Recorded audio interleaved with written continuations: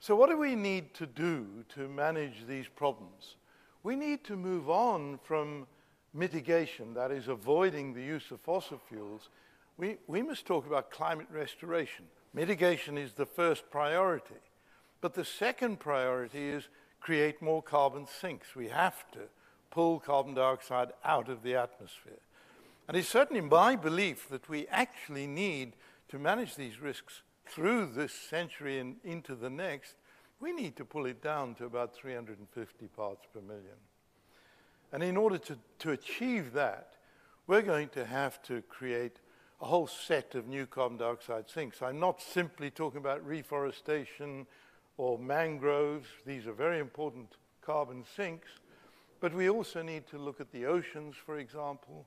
Russ George is with us here, and he's very keen to talk about iron fertilization in the deep ocean to create carbonaceous matter that will sink down several miles to the bottom of the ocean. So the objective of the climate restoration program is to attempt to restore the planet to a situation it was in the pre-1950 level. If we just remember what we learned through the Brundtland report on sustainability, it was leave the planet in a state that is at least as good as the state it was in when you arrived. And I'm an old guy. I was born in 1939. So I've got to say it's got to be 1950 or earlier that we return to. When we are emitting 50 plus billion tons of carbon dioxide equivalent into the air every year. Yes. And yet that number is increasing year on year. So globally, we've got to hit net zero by 2050 or before. Right. And that is not enough. So the second part of the Climate Clear Centre's objectives are to work on the techniques that will enable us to bring down the level of greenhouse gases in the atmosphere to a much more manageable range, which I would say is less than 350 parts per million, and currently we're at 415. So that's one of our objectives, is to sort out the technology. I wanted to draw attention first, because you have previously mentioned the oceans as a part of the climate system. Can you talk a bit, is that still in the mix? Is that still something? Very much so. Okay. Very much so. And in fact, there's a group of us communicating around the world on this issue and working out exactly what is needed. So let me give you the latest information on how the group is developing. The paper is not published yet, so not really in the public domain. In essence, the oceans are probably down to something like 10% of living things compared with where they were 100 years ago. We have been very destructive of the state of the oceans. And so one possibility is to fix that at the same time as removing carbon dioxide from the atmosphere. And this is really by greening the oceans. Yeah. There are two ways of greening the oceans.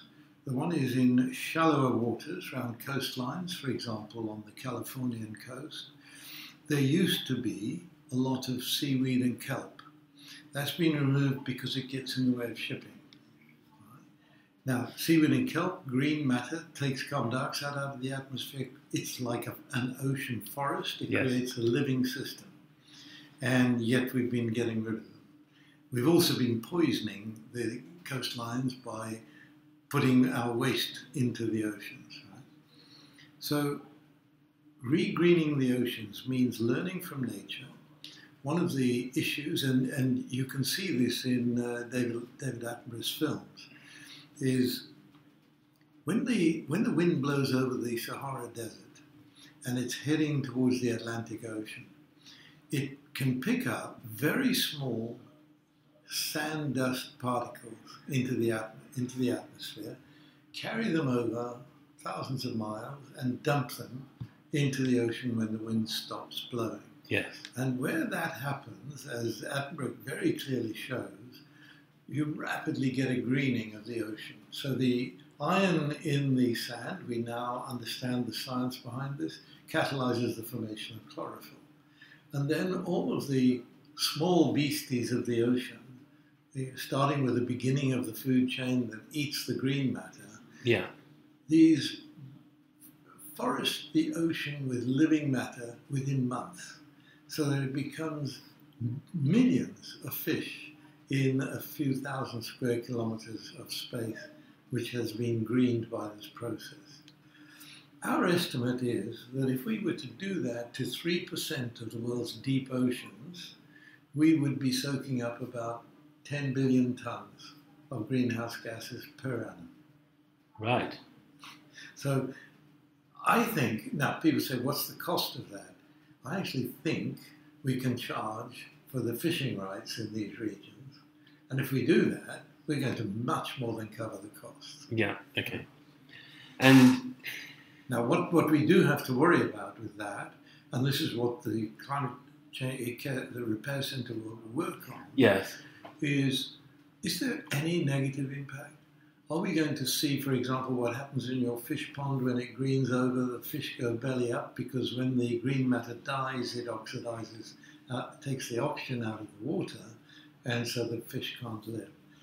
I don't believe that's going to happen, and we've got evidence for this, but we've got to really delve into the science deeply.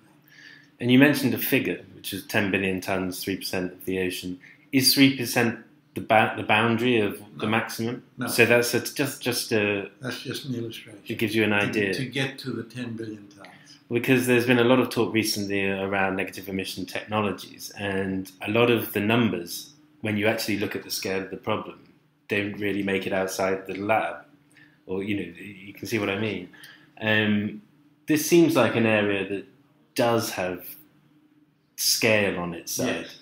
And we have declared we are only going to look at those technologies that are scalable, and by scalable we mean 1 billion tons of carbon dioxide equivalent per annum. Right? So there's the minimum level we're going to be looking at.